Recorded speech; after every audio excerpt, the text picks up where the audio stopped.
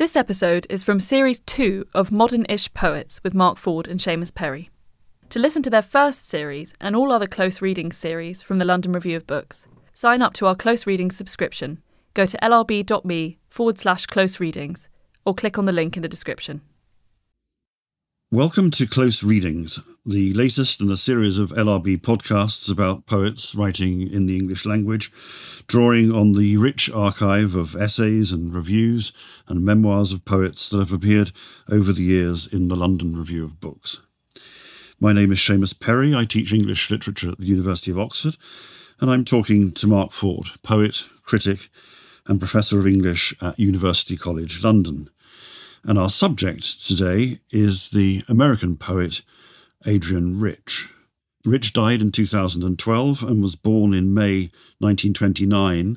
And I suppose, Mark, given the kind of poetry that she went on to write, we should begin by saying something about her family background, that dangerous place, the family home, as she called it.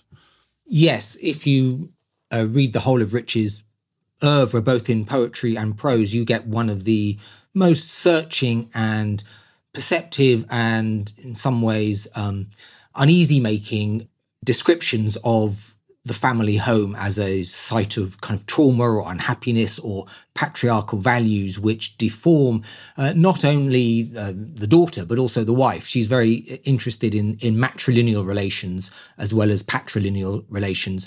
And that interest was spurred by a childhood that was, as she described it, split at the root. She was born in Baltimore and her father was a pathologist at Johns Hopkins, and he was of a Jewish immigrant tradition, an Ashkenazi, and he was extremely devoted to high culture and secularism as well. So he brought up Rich in the pretty strict way that he had very high standards. He was very demanding of her. He was probably wished she wasn't a girl, while her mother was a Protestant from the South. Also very talented. She was a promising concert pianist. She gave up her career to bring up the two Rich daughters. And Rich discovered her Jewishness later in life and wrote about it. But growing up, she didn't think of herself as particularly Jewish, even though, she was growing up at the time of the Second World War and the Holocaust. So it was this sense of being split, I think, which was the sort of dominant feeling that a lot was expected of her.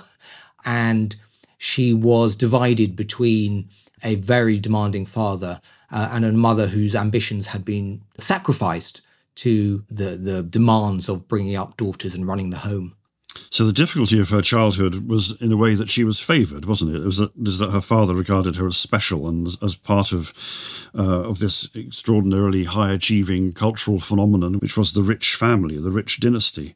It's comfortable, isn't it? It's sort of Episcopalian. She gets sent to Radcliffe College, which is a kind of a grand college for women at that stage associated with Harvard. She wins fellowships and prizes of all kinds. I mean, she absolutely lives up to her father's expectations, doesn't she? Well, yeah, in the historical context, we can think of her as one of those extremely high achievers that the 50s nurtured. Sylvia Plath is the obvious other example of somebody extremely driven, extremely ambitious. Plath obviously didn't have a father from a young age, but Rich described her own father as a control freak. He prowled and pounced over my school papers, she wrote, insisting I use grown-up sources. He criticised my poems for faulty technique, and he made her read mainly 19th century poetry. And this was for good and bad. It made her feel always like she was in some ways failing, but it instilled in her this tremendous love of, or an understanding of, an experience of poetic form. And what's most striking about her early poetry, that collected in A Change of World, which came out in 1951, is its formal perfection, really. It is formally extremely precise and deft and effective. So we should say something about that volume, shouldn't we? Which comes into print 1951, so she's still in her early 20s. And it comes into print because it's won a prize. It's won a prize for being the annual volume in the Yale Younger Poets series, which at this stage is being judged each year by Auden. So, I mean, of all the accolades and distinctions that she receives, this is the biggest, really. Auden's selected her out of all the poetry of the year for this honour. The kind of praise that he gives to the volume in his preface, however, is oddly muted, isn't it? Well, that was characteristic of Auden's prefaces. I've read most of them, and they avoid talking about the poetry in the most ingenious of ways. And he had a great strike rate, though, we should say. Joan Murray, one of his earliest choices, I think is a terrific poet. John Ashbery, W.S. Merwin, Rich herself. So you can't fault his taste, but he disliked puffing these poets. But the terms in which he praised her are almost comically overturned by Rich's later career. He described her poems as neatly and modestly dressed. They speak quietly but do not mumble, respect their elders but are not cowed by them, and do not tell fibs. Very typical Auden word, that fibs, isn't it? So these were poems that were operating within the new critical template. I think it's worth saying that they were elegant, witty, nicely constructed. They mainly rhymed. They're all in metre, and that they fulfilled the prescriptions of the new critical ideal poem, which was propagated by Cleanth Brooks's Understanding Poetry and so on. And so Rich mastered the codes of 1950s poetry, I think you can say, in A Change of World. And she mastered is perhaps the wrong word, but she sort of developed them and used them to express her sophistication, her wit, her intelligence, her wide range of reading, her appreciation of Bach, things like that. These were all the kinds of boxes that you needed to tick if you were to be esteemed a valuable poet in the 50s. And these were all the things that she would rebel so spectacularly against. But looking at her career as a whole and looking back at her kind of grounding or apprenticeship in these early poems, you must say that the training she had stood her in good stead. She ended up her collected poems runs to well over 1,000 pages. Nearly all of the poems there are well done, even if they're extravagant in their political views or their denunciations of patriarchy. They're always eloquent, in my opinion. So this training that in the new critical mode actually served Rich well, though she would herself repudiate many of her early poems. Let's have an example of this early voice, shall we? Let's look at that poem called Aunt Jennifer's Tigers, which very nicely exemplifies what you're saying about her interest in form and pattern and the sort of craftsmanliness that the new critics approved of. Would you like to read it to us? Aunt Jennifer's tigers prance across a screen, bright topaz denizens of a world of green. They do not fear the men beneath the tree. They pace in sleek, chivalric certainty. Aunt Jennifer's fingers, fluttering through her wool, find even the ivory needle hard to pull. The massive weight of Uncle's wedding band sits heavily upon Aunt Jennifer's hand. When Aunt is dead, her terrified hands will lie, still ringed with ordeals she was mastered by. The tigers in the panel that she made will go on prancing, proud and unafraid. It's a lovely example, isn't it, of what Stephanie Burt calls in her contribution to the LRB about Rich, an elegant, if all too well-adjusted 1950s establishment style. And I think that's right. But it's quite good, isn't it, because it implies that even within this rather sort of muted earlier idiom, there's still a kind of suspicion of the possibility of something tigerish, something like a beast of prey stalking around in Rich's imagination. Yes, and I think it's very deft in the way in which it plays off the traditional womanly craftspersonship of embroidering a screen and yet uses that. It's a poem about poetry in some ways. It's a poem about art.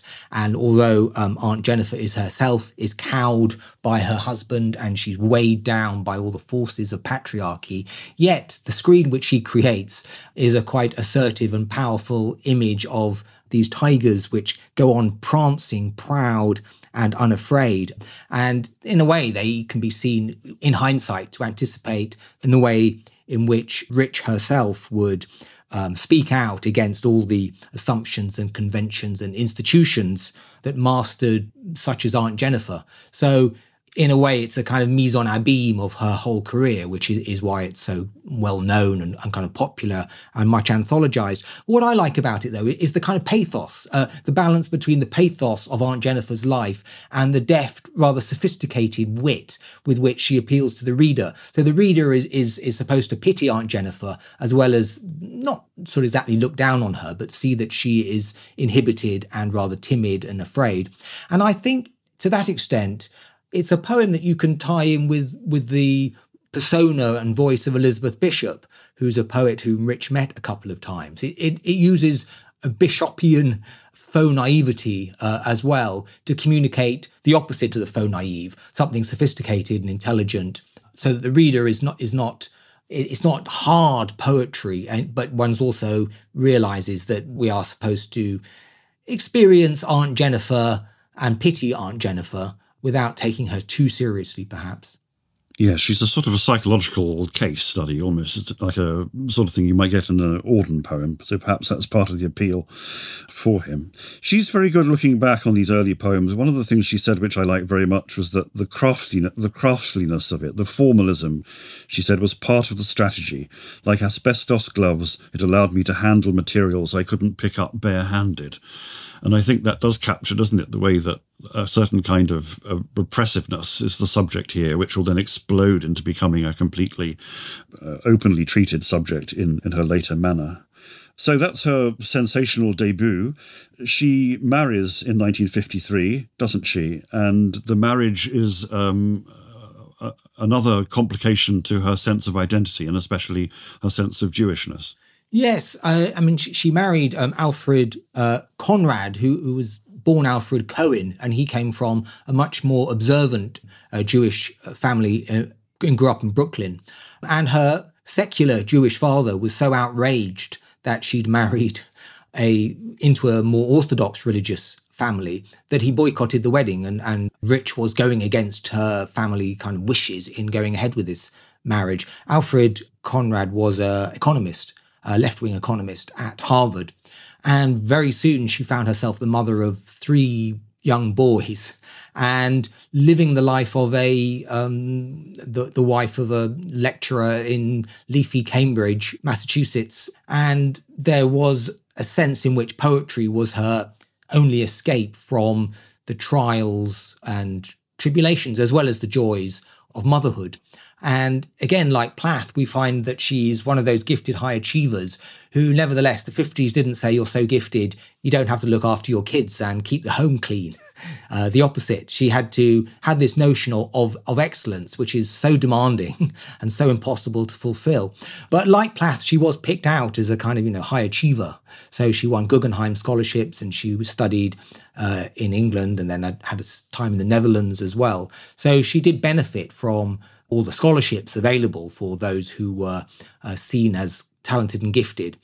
And her poetry continued formal through the 50s. But about 1957, I think it is, she started dating her poems, which I think is an interesting move because it reflects the sense in which she thought of the poet as somehow part of history and that her poems could be read as a transcription of history. So rather than revolving in the timeless world of Aunt Jennifer's tigers on their screen, the idea that these poems were somehow involved in history and that their date stamping would somehow be revealing. I think that continues throughout her life. So she's moving away from the new critical concept of the poem as the timeless artifact into the notion of the poem as somehow engaging with the zeitgeist and the spirit of the times and somehow being a snapshot, to use one of her own phrases, of what's going on.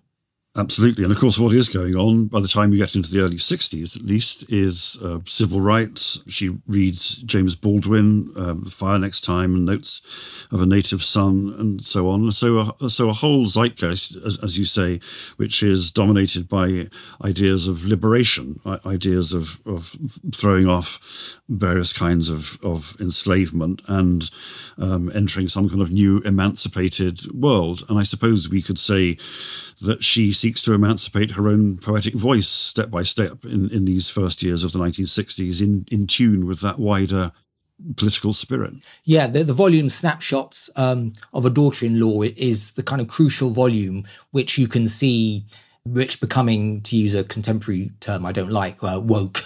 In that volume in particular, you can see Rich moving beyond the elegance and the control of her early work and experimenting. And one of the key catalysts for this was the poetry of Robert Lowell. Her first volume shows very heavily its indebtedness to the dominant poets of the era, in particular Robert Frost, Wallace Stevens, W.H. Auden, Tate and Ransom as well, in its kind of elegant, formal properties. But Snapshots of a Daughter-in-Law the poem itself was written between 1958 and 1960. And the crucial catalyst was, I think, Robert Lowell's life studies, which showed how the personal could be political, and how using your own life or dramatizing your own dilemmas or traumas could also be a political act and a way of citing yourself in the living political world of the moment, rather than attempting to be a poet in the ivory tower. And the title poem is in a particularly interesting dialogue, it seems to me, with Robert Lowell's Skunk Hour. Maybe we could have a look at that. Yes, why don't you read out one of the sections that seems to you to speak particularly to that Lowell prototype? Snapshots of a Daughter-in-Law. 1. You, once a belle in Shreveport, with henna-coloured hair, skin like a peach bud, still have your dresses copied from that time, and play a Chopin prelude called by Courtauld. Delicious recollections float like perfume through the memory.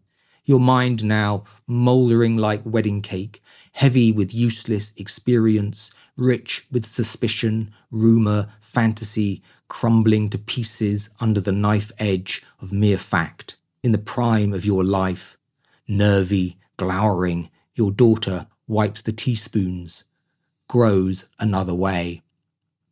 There's something Lowellian perhaps in that play between the domestic interior, but also an edge of something quite emotionally ferocious going on. Yes, and the Shreveport Belle is like the Nautilus Island hermit of Skunk Hour in being somehow symbolic of a etiolated, failed way of life. And the persona, the poetic persona, can only fulfill itself by looking another way, by turning away from that example and growing in a different direction. And I think the Belle in Shreveport is a version of her own mother, who was from the South.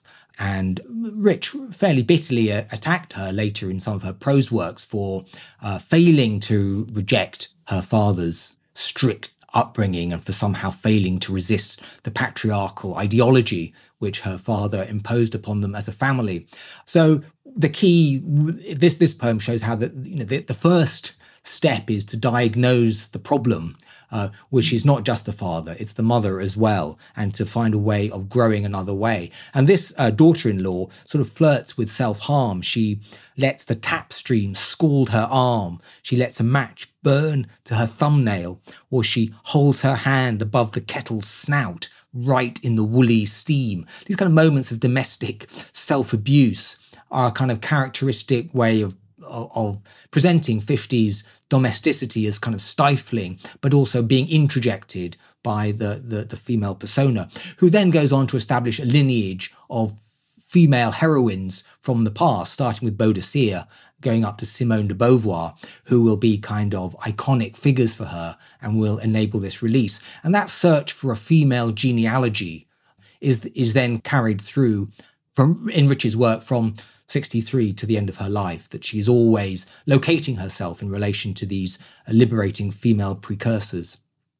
It is an interesting transition poem, I think, in a way, snapshots of a daughter-in-law, isn't it? Because it does have that great sort of psychologically insightful rawness about it that you're talking about, but it's also at the same time a very bookish kind of poem. It quotes, as we heard you reading out a moment ago, it quotes people talking about Chopin, there's allusions to Baudelaire, there's a tag from Horace a bit later on, a bit from Wollstonecraft.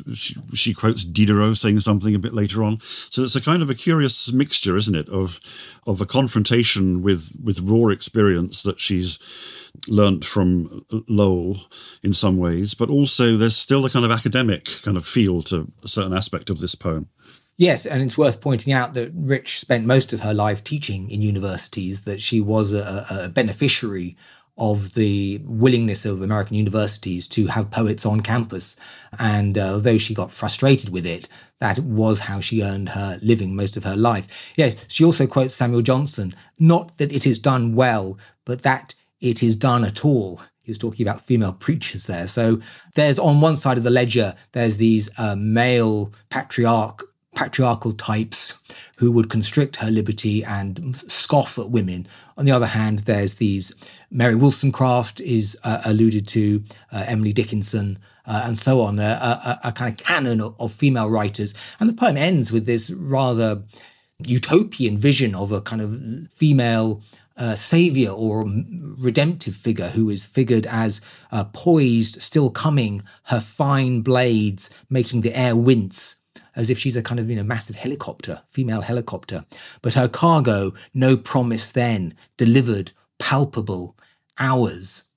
And that hours is one of the first moments we get a sense of the tribal or communal elements that are going on in Rich's address to her audience, that she is creating rather deliberately a sense of a number of followers, or the like-minded will be those who will participate in this messianic redemptive search for equality in ways of undoing the evils of modern civilization, which patriarchy is the dominant ideology which has to be undone. But the attack on patriarchy sort of shades into an attempt to rescue all those who have been dispossessed or who've got an unfair deal in life from the system. So there is something importantly kind of communal or collective, even if those communities or collectivities are imaginary or visionary or speculative at the moment. At the same time, she's very interested, isn't she, in this line, as you were saying a moment ago, this line of exemplary women who have a kind of matrilinear kind of trans-historical kind of community. And I wondered if we could look at a couple of poems that sort of explore that. These women are characterized by their solitariness, really, aren't they? Their integrity is signalled by the fact that they are standing alone. I'm thinking of Emily Dickinson in the great poem "I Am in Danger, Sir," and also perhaps a little bit more unusually as a hero in this kind of tradition, or heroine in this kind of tradition, Caroline Herschel, the astronomer. Would you like to say something about either of those poems and the kind of the vision of female heroism that they each convey? Yes, Dickinson was rediscovered in the 20th century, actually partly ironically through the interest of the new critical poets such as Tate and Ransom. It's the 1940s that Dickinson became suddenly seen as a poet who wasn't to be sort of inscribed on Valentine's cards, but a kind of major poet. And then the Thomas Johnson edition in 1955 came out. And she alludes to that in the poem "I Am in Danger, Sir," which is a quotation from a letter to Thomas Wentworth Higginson. The poem goes, "Half cracked to Higginson," that's how he described her, "living afterward famous in garbled versions, your hoard of dazzling scraps, a battlefield, now your old snood mothballed at Harvard, and you in your variorum monument, equivocal to the end. Who are you, gardening the daylily, wiping the wine-glass stems, your thought pulsed on behind, a forehead battered paper thin, you, woman, masculine in single-mindedness, for whom the word was more than a symptom, a condition of being, till the air, buzzing with spoiled language, sang in your ears of perjury, and in your half-cracked way you chose silence for entertainment, chose to have it out at last on your own premises.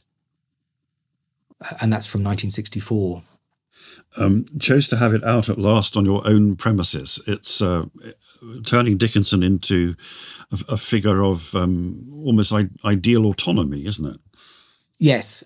Interesting, she described her as masculine in single-mindedness, because I think Rich's notion of feminism was a way of arrogating for women writers all the privileges and confidence of male writers, and that would involve single-mindedness. I think Dickinson is so equivocal and so difficult to parse into any consistency or coherence that she could only go so far for Rich as an example.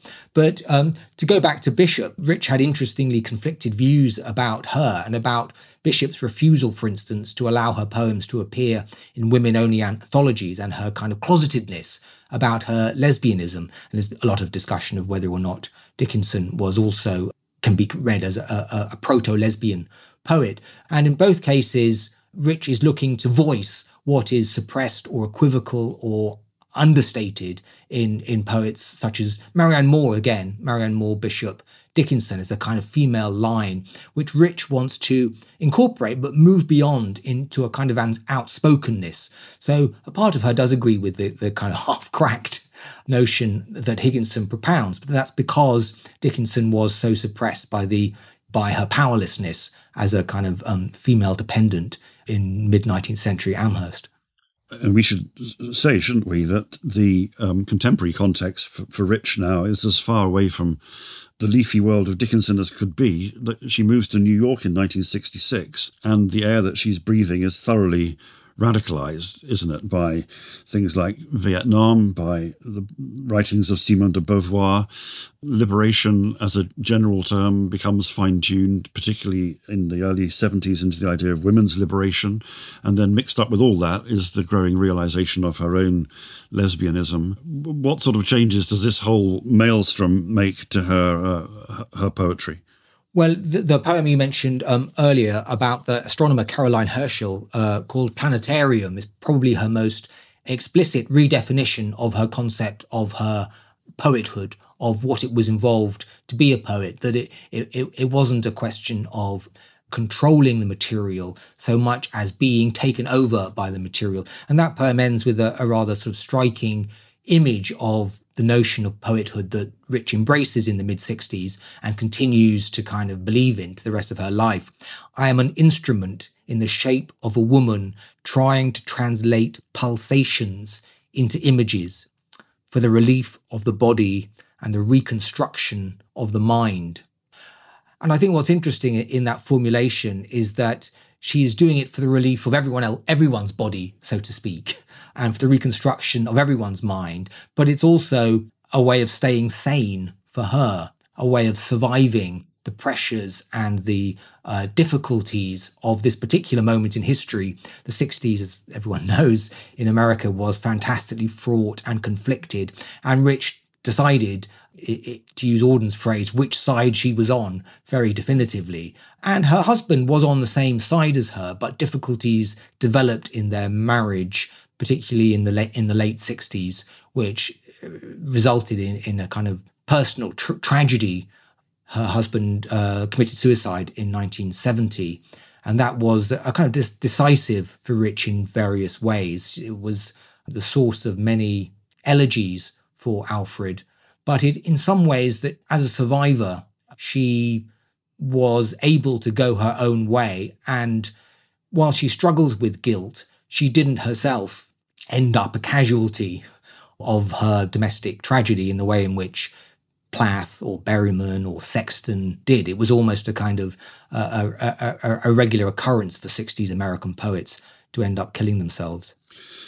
So the volume of 1973, called Diving into the Wreck, contains several poems that seem to, or evidently do, allude to the suicide of her husband. And they're interested, aren't they, in the relationship between witnessing suffering, witnessing pain, and your own identity as someone who has survived, who has managed to keep it going somehow. And Jacqueline Rose, in her piece in the London Review of Books, writes very interestingly about Rich's interest in the psychology of the survivor, who has a kind of ambivalence in her own eyes for having not gone down in the flood, but at the same time being very close and very fond of people who have. Yes, I think there's obviously a measure of guilt and unease in Rich's poems, which consider both her father, who died in 1968, and then her husband, who died 2 years later. But what is perhaps most striking about her is her toughness, and her ebullience, that these poems about these people who have led to trauma in her life, the traumas are processed by the poems, and that, I mean, the poem From a Survivor, which is in Diving into the Wreck, is a good example.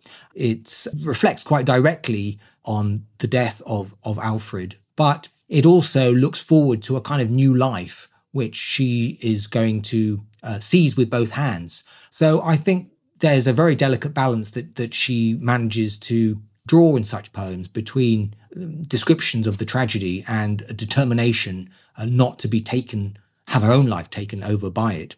And in this one, it's quite interesting that she uses the poem From a Survivor, she uses the tactic of seeing them as somehow a product of the times. The pact that we made was the ordinary pact of men and women in those days, i.e. in the 50s. You didn't really think about these things that much. You just went with it. I don't know who we thought we were, that our personalities could resist the failures of the race. So the failure of their marriage becomes almost emblematic of the failure of the entire human race, or the difficulties it's experiencing in the late 60s. Lucky or unlucky, we didn't know the race had failures of that order and that we were going to share them. Like everybody else, we thought of ourselves as special. Your body is as vivid to me as it ever was, even more since my feeling for it is clearer. I know what it could do and could not do. It is no longer the body of a god or anything with power over my life. Next year it would have been 20 years, and you are wastefully dead, who might have made the leap we talked too late of making, which I live now, not as a leap, but a succession of brief, amazing movements, each one making possible the next. It's good it doesn't end with a full stop, isn't it? Well, at least in my text, there's no full stop at the end of the poem. So there's a great sort of sense of endlessly expanding possibility at the end of the poem, which is the spirit with which the poem ends, I guess. Yes, from the 70s on, Rich's poetry is very light on punctuation. It becomes this kind of open-ended text in which all sorts of things can kind of find their place. And like Aunt Jennifer's Tigers, though, it mixes kind of pity and pathos. You are wastefully dead, with against the sense of purposefulness that Aunt Jennifer's Tigers, we're pretty sure Rich is not going to end up spending her life embroidering screens, that she's going to move on from that. The poem is demonstrating her ability and willingness and desire to move on. And here again, we have this desire to move on. So I think if you put her against all the sort of 60s poets, the confessional poets, who Rich liked to keep a distance from, such as Lowell and Berryman and Sexton and Plath and so on, I think what is perhaps most striking is her ability to survive. And she was very, very scathing of Robert Lowell's use of Elizabeth Hardwicke's letters in the volume Dolphin. So, like Bishop, she was quite keen to be careful about the amount of personal information that her poems disclosed. But if you read poems such as From a Survivor, or the long one we might mention later, Sources, which is directly about her father and her husband, there is a deep desire to explore in poetry her experiences, her personal experiences, particularly in relation to the men in her life up until 1970. Like the Tigers, the rawness of the experience is very often kind of mitigated in some kind of imaginative way, isn't it, by being cast in terms of a metaphor.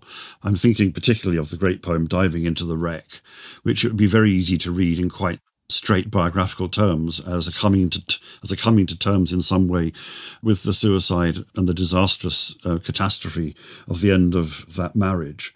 But it's cast in terms of someone going diving down to a wreck, isn't it? In this interesting extended metaphor, which again, although the tone of the poem is quite distinct from anything the new critics would like, nevertheless the conscious manipulation of a long metaphor over the poem is something that Clent Brooks or someone would have liked very much, I think. Don't you agree? Yes, there's a kind of allegorical strand in Rich's poetry from the beginning to the end that she makes use of allegory. And you can compare the persona of diving into the wreck to someone like the knight in Childe Roland to the Dark Tower Came, the Browning poem, that this is a kind of doomed quester approaching some kind of chaos or catastrophe on some kind of mad quest, but necessary quest that they have to undertake. And it also reveals the influence of Wallace Stevens, I think, who talked about not ideas about the thing, but the thing itself. And Rich's in Rich's strategy for liberating women from patriarchal myths was this notion that we should get use of the rotted names, to use a Stevens phrase, and that is the first a crucial step in the process of liberation. And diving into the wreck becomes this allegorical descent to the place of trauma, which involves getting rid of all the maps, all the previous ways of depicting or representing life in order to start again from a feminist perspective. So as well as being a poem about trauma and loss, it's a kind of centerpiece of second wave feminist thinking, and has meant a lot to many women over the years because of its relevance to that particular historical drive. I came to explore the wreck. The words are purposes, the words are maps. I came to see the damage that was done and the treasures that prevail. I stroke the beam of my lamp slowly along the flank of something more permanent than fish or weed, the thing I came for, the wreck, and not the story of the wreck, the thing itself, and not the myth. So that's the point you were picking up from Stephen. The idea of an absolutely kind of undiluted confrontation with the toughness of reality rather than the sorts of consolatory stories we tell ourselves about it, which might even include the consolatory stories of political progress that we tell ourselves about it. Yes, in that sense, it is a poem in which she sort of strips away all the protective gear that she is wearing. She goes down. She compares herself to a Jacques Cousteau diver, and she is wearing the body armor of flippers and a wetsuit and so on. And it's a brilliant description of sinking down through the waves to this aboriginal site of some disaster, and the drowned person, the drowned face always staring toward the sun, the evidence of damage worn by salt and sway into this threadbare beauty, the ribs of the disaster curving their assertion among the tentative haunters. Well, she is a kind of tentative haunter here, trying to deal delicately, gently, as well as effectively with the hand that she's been dealt. This is the place, and I am here.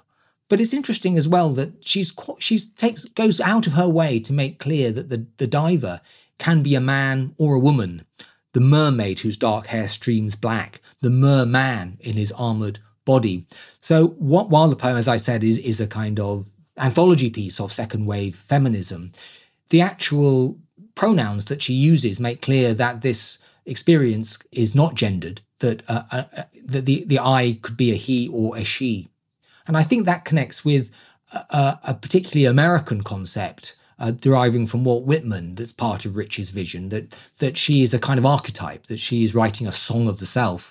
And this song of most of her poems appeal to a matriarchal tradition. That's done in an exemplary way, that anyone who is suffering can participate in this language. So it is not exclusive. And it's striking that in her most famous poem, she is so kind of careful to make it gender neutral. Yes, taking personal experiences and showing the ways in which they feel epical. That's the great Whitman trick, isn't it, that she learns so well. And there's a quality in which the personal becomes not only political, but the personal also becomes epic in its dimensions, isn't it? Because it always exemplifies some larger, some huger, some more sort of symbolic political realm or political history. And in the poem series From an Old House in America, which also appears in the volume Diving into the Wreck, we get that kind of brilliantly modulated Whitman-esque voice, don't we? Yes, that's another 70s poem, and Rich is returning to the house in Vermont in this particular poem, which she had shared with her husband, and he'd killed himself in Vermont. And it, again, like From a Survivor, she's dealing with the repercussions of that, and she's reaching for a persona which expands beyond her own situation. So that while on the one hand she's very conscious of how she was formed by particular social conventions, growing up in a particular place in a particular time, the victim or the beneficiary of being split at the root, having Jewish roots, but also coming from a mother who belonged to the Protestant South and so on, she looks to expand beyond the givens of her social situation to embrace as much as she can reasonably the concept of poetry liberating one from one's own social circumstances, which oddly is what happens in her very first volume, A Change of World. But in section 7 of the poem we've been alluding to, she writes, "I am an American woman. I turn that over like a leaf pressed in a book. I stop and look up from into the coals of the stove or the black square of the window, foot slogging through the Bering Strait, jumping from the Arbella to my death, chained to the corpse beside me. I feel my pains begin. I am washed up on this continent, shipped here to be fruitful, my body a hollow ship, bearing sons to the wilderness, sons who ride away on horseback, daughters whose juices drain like mine into the arroyo of stillbirths, massacres, hanged as witches, sold as breeding wenches. My sisters leave me." So she thereby sort of incorporates all the terrible events of American history into her own persona. So she is kind of, and this is something, say, Langston Hughes did. She may have learnt it from Langston Hughes in his early poetry, in which he presents himself as the victim of the traditions of American slavery, that she is making use of this Whitmanian persona, which allows her to be a kind of register for all the terrible things that had happened. The Salem witch trials. Chained to the corpse beside me is actually a direct reference to the Middle Passage, in which Africans who'd been captured were chained to each other, and if one died, well, that corpse still stayed there for the duration of the journey. So it's a poetry that's trying to be as wide-angled and open-ended, and to do as much, I would say justice, that's the wrong word, to incorporate as much of the appalling aspects of American history as it can, without ever, I think, quite losing a utopian strand, which you get in much more obviously in Whitman, but a sense that these things will get better, that once her audience has been liberated from its mind-forged manacles, to use Blake's term, it will inevitably rebel against and reject the systems which have created so much disaster. And it's her faith in that sort of makes one, in a way, glad that she died before Donald Trump got into the White House, because that was the kind of would have disproved, in a way, perhaps more dramatically than anything else could, that belief, well, was on hold for the time being. Yes, it should be said, I suppose, that quite a lot of her later poems do have quite large elements of the sorts of cultural or political pessimism that you've been talking about, which, as you say, in many of the middle period poems is intertwined with a kind of political utopianism too, as a sort of possibility. But the picture of America that emerges, for example, from section 7 of From an Old House in America that you've just been reading, is almost Whitman on its head, isn't it? Because this is America as a series of an endless series of avatars of injustice and unhappiness, whereas Whitman comes along, and even when he sees things that are bad, they are somehow all wrapped up in a great narrative of celebratoriness. Yes, in his poetry anyway. In Democratic Vistas, his prose works, he was pretty merciless and scathing about the American scene. But Rich is sort of positioning herself in the 70s not only as politically active in resisting things like the Vietnam War and so on. But she also comes out as a lesbian and is quite explicit in many of her poems from that period in a way that was fairly new in American poetry. And she published a sequence called 21 Love Poems, celebrating her relationship with Michelle Cliff, with whom she remained, whose partner she was from sort of the mid-70s to the end of her life. And her explicitness on this is a kind of direct challenge to the idea of censorship or oppression. So she's not only part of the kind of alternative life, but she's kind of a queer theorist, both in her prose and explicitly in her poetry, which is finding new ways of, is celebrating in explicit terms lesbian sex, pretty frankly, and pretty effectively, in my opinion. It's a difficult thing to do and effectively, but particularly some of the 21 love poems seem to me both brave and moving. And I think Rich's apprenticeship, again, serves her well when moving into this difficult terrain, which has not been explored much before. And she saw herself in that sense as a pioneer, to go back to that poem celebrating the awfulness or describing the awfulness of American frontier experience, that she herself was a pioneer on the frontier of political, sexual ideology, and battling not just for herself, but for all those to whom her example has meant so much.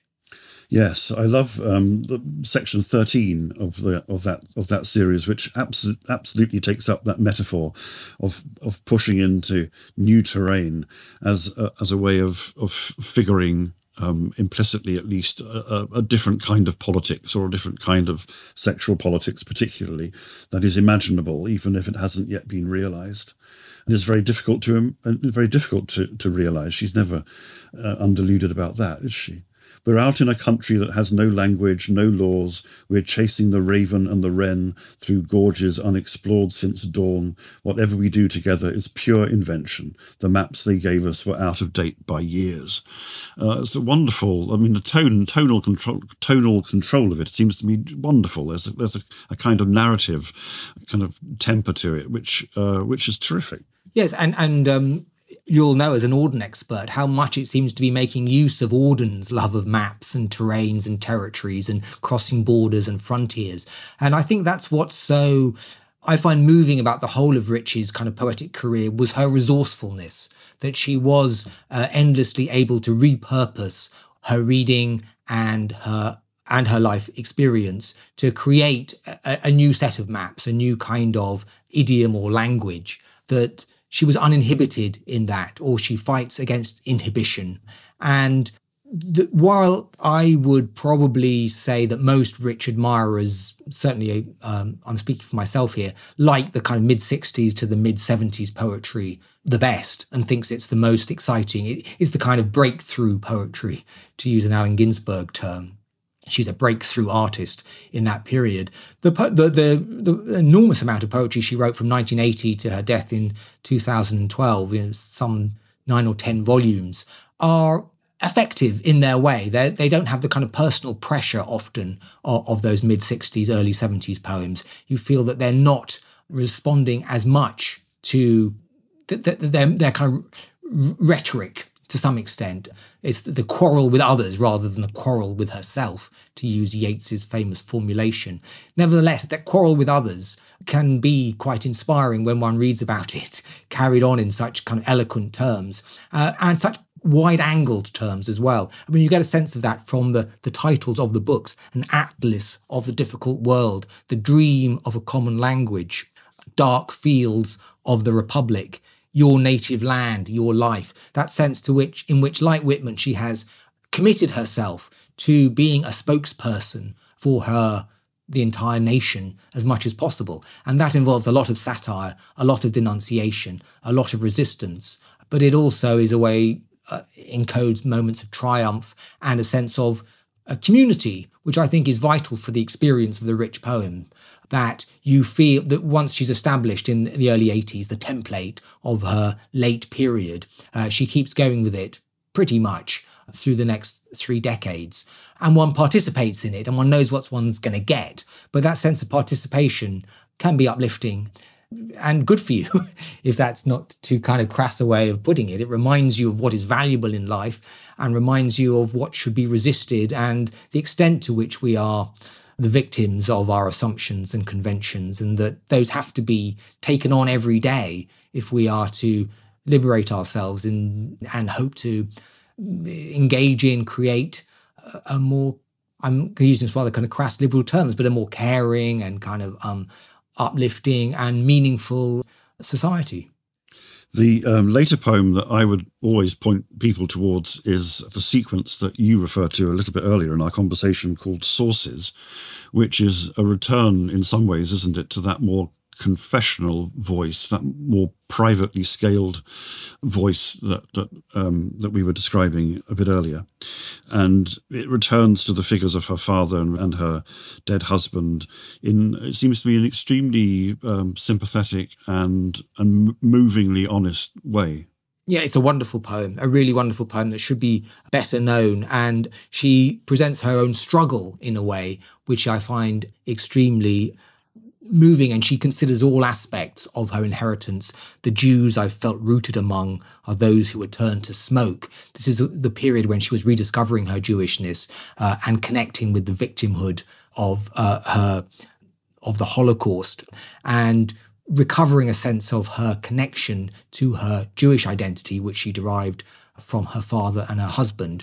But the poem's power, I think, comes from her use in this poem, as in her prose, of being split at the root, that she's divided between her different inheritances. And that is the context in which she assesses or recreates these terrible historical events, as well as the traumas that she herself suffered. It's a very innovative sequence, isn't it? Because it moves between prose poems or little bits of prose and verse in various forms. And I think some of the most beautiful things she wrote are in the prose poems that address her father and her dead husband. A very beautiful section 17 when she's talking to her dead husband, referring to him in a sort of an address, and also in the third person. The one who, like you, ended isolate, who had tried to move in the floating world of the assimilated, who know and deny they will always be aliens, who drove to Vermont in a rented car at dawn and shot himself. For so many years I had thought you and he were in opposition. I needed your unlikeness then.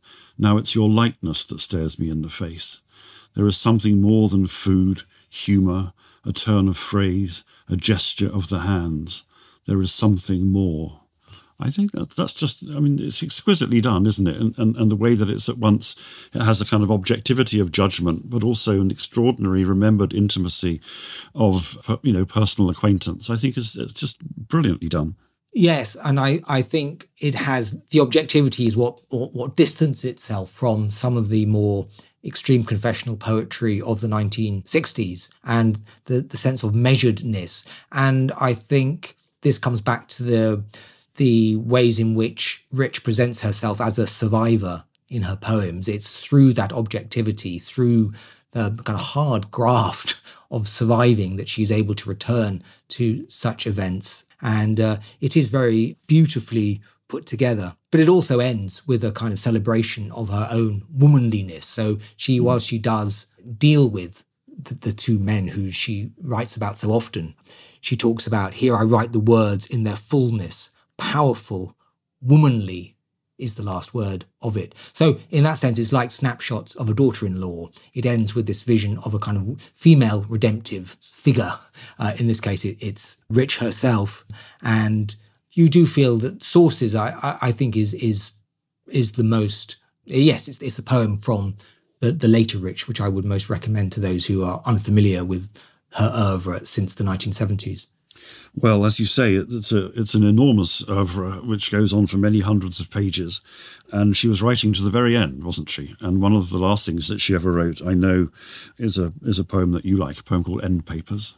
Yes, I think it's in three parts. I'll just read the third part to end. And I think it can be seen as a riposte to some of the criticism that she did receive for her later volumes from such as Helen Vendler. I mean, Helen Vendler, we should say, was a huge admirer of early Rich, and in fact wrote a piece in 1973 reviewing Diving into the Wreck, in which she talked about how reading A Change of World, it was like someone writing down her own life. How could somebody be doing this? It was my life that Rich was somehow putting down into words on paper. And she admired much of Rich's poetry up to the 1970s, but she found the later volumes programmatic or dogmatic and connected to a kind of feminist agenda, which made them close to agitprop. And she wrote a number of pieces in the New York Review of Books, which developed that line on Rich, more in sorrow than in anger. But I think in the current climate, there is much of the later Rich, which is pertinent if you think of its connection to the issues raised in Black Lives Matter and so on, that this is a kind of political poetry, which is strong, unashamed, powerful. And it depends above all on creating a sense of community. And this last poem that she ever finished, End Papers, the end of it does presuppose this notion of a community which will read her poetry. It uses the image of invisible ink, and the flame which others will bring to the paper will release the words onto the page. So it kind of encodes into its being a conceit, actually rather new critical conceit, of somehow the act of reading being a way in which the words become real and legible. The signature to a life requires the search for a method, rejection of posturing, trust in the witnesses, a vial of invisible ink, a sheet of paper held steady after the end stroke, above a deciphering flame. 2011. This episode is from Series 2 of Modern-ish Poets with Mark Ford and Seamus Perry. To listen to their first series and all other close reading series from the London Review of Books, sign up to our close reading subscription. Go to lrb.me/close readings or click on the link in the description.